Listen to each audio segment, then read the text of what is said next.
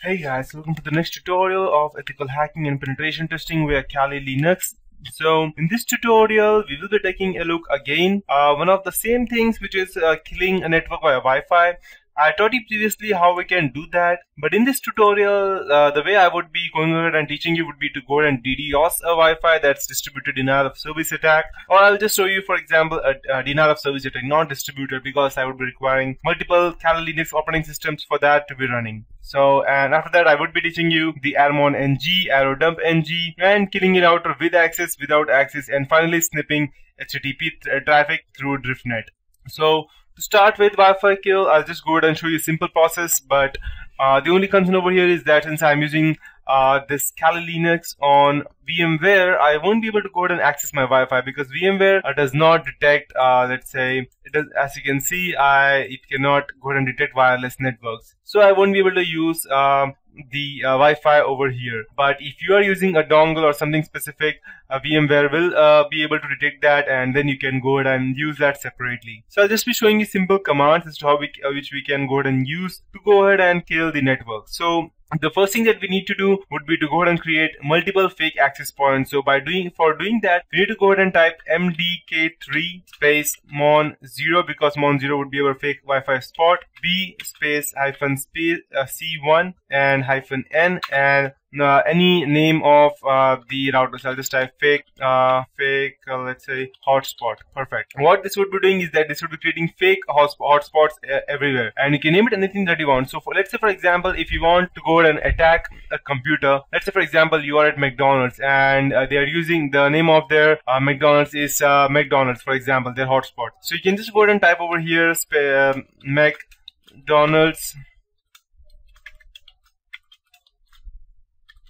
McDonald's, you can just type it over here, McDonald Wi-Fi, and after that it will just create multiple fake hotspots of Wi-Fi which will redirect their traffic to you. And if you want to just create some random hotspots, you can just type mdk3 mon0 space b, and it will create n number of fake hotspots. And to run the to start fake access points where SSID is there in a text file, let's say for example if you have created a text file with multiple let's say hotspots, let's say for example just a text file with txt, open it and just type a fake hotspot McDonald's, KFC, and let's say chicken, any random names I'm taking. It's just not a matter of concern. So if you have n number of let's say names over here, then you can also go ahead and use these names to create hotspots. So all you need to just go ahead and type would be just type your interface network, such as let's say for example you can type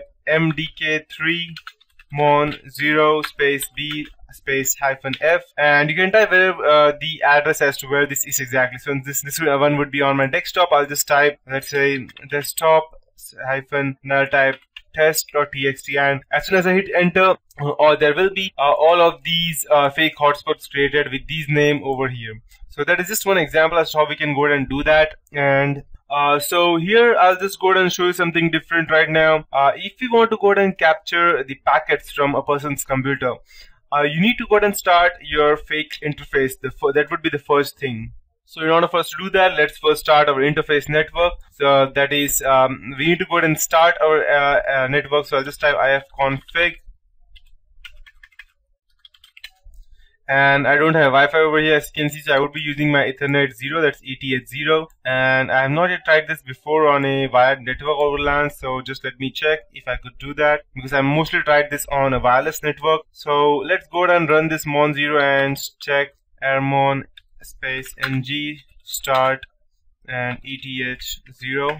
Okay, perfect. So it is running that means so perfect. That means we have started the network. Now we need to run mon0, that is a fake or virtual LAN, to gather the MAC ID info about our target router. So for that we need to type airodump -ng space mon0. And okay, I don't have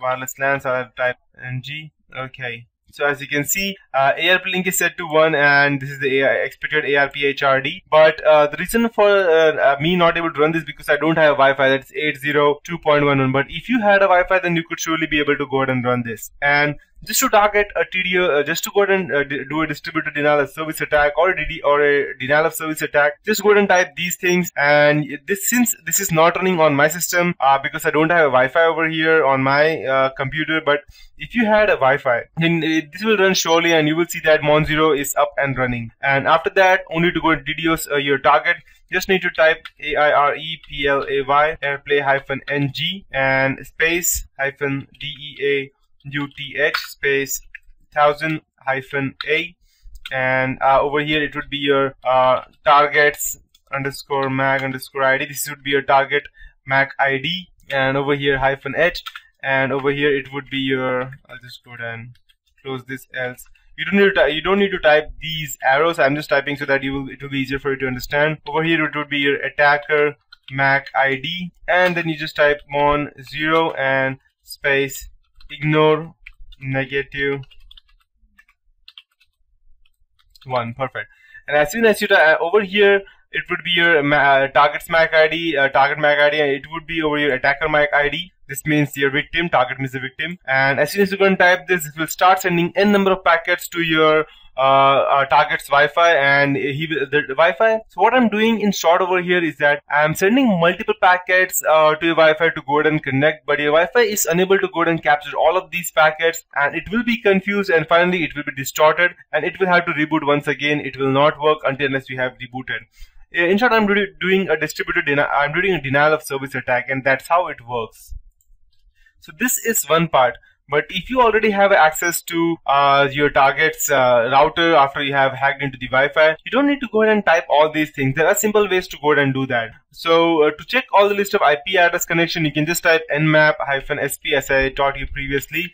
You can just type this and you will see which MAC ID you have, and we can go ahead and finally check your router's gateway by typing route-n and the specific slash grep, and you can just go ahead and type the upper arrow 0.0.0.0 and again the closed bracket and